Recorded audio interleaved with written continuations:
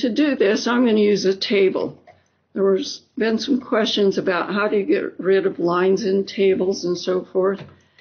So I'm going to start out with a table. I know how you delete the lines in a table. How? You delete the whole thing. Start over.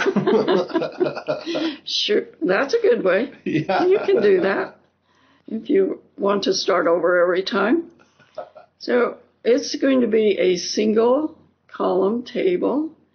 And it doesn't matter how many column or how many rows I start out with. I am going to just add some things of the announcements contained every day. So we'll start with the lunch menu. And we'll leave some space there. We'll use the tab to go to the next section, and we'll do some counselor notes.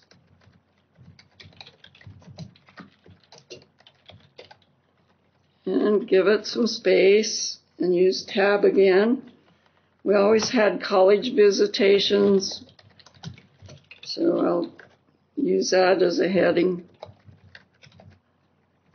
And club meetings. Whoops, I forgot to give it some space.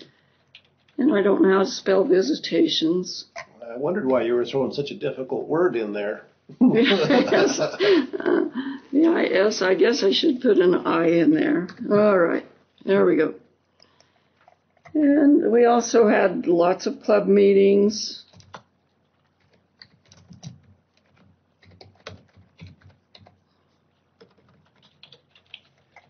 And after school,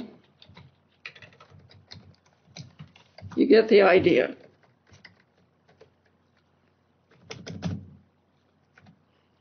And sports. Now, Deanna, while you're typing that in, I'm curious. When you're doing this, when you're doing a lot of word stuff for yourself, do you leave the paragraph or the show stuff on, or is that maybe? I usually have it on. Do you? I didn't at first. I didn't like it, but I don't watch my screen too much, so yeah. Okay. I leave it on and doesn't. But if it bothers you, you just turn it off and don't use it. I'm just curious if you as a WordPerfect, or not WordPerfect, excuse me, Slappy. I'm close to that. As a word expert, if that was a tip or a trick that you use to be able to see what's going on inside your documents, or that's just for training purposes? If I'm going to edit it, I usually leave it on. But it's just because it doesn't bother me. Oh, okay. And I have no particular preference. Okay. Because it won't print anyway, and I know that beginning users, it really bothers them. So I suggest you don't use it if it bothers you. Okay. Okay, we're going to get rid of the lines. So I'm going to select my whole table. And you remember, when you are inside your table, you'll have a tab that says Table Tools. You have a design and a layout. We do want to be in design, and we do want to go to borders.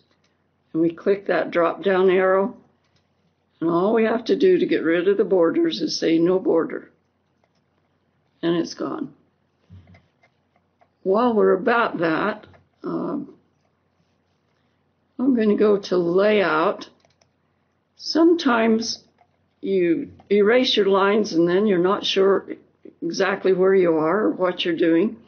So a little trick for that is if you click this View Grid Lines, and click your View Grid Lines, and you get a dotted line. They will not print, but it helps you sometimes know where you're at and where your lines would have been.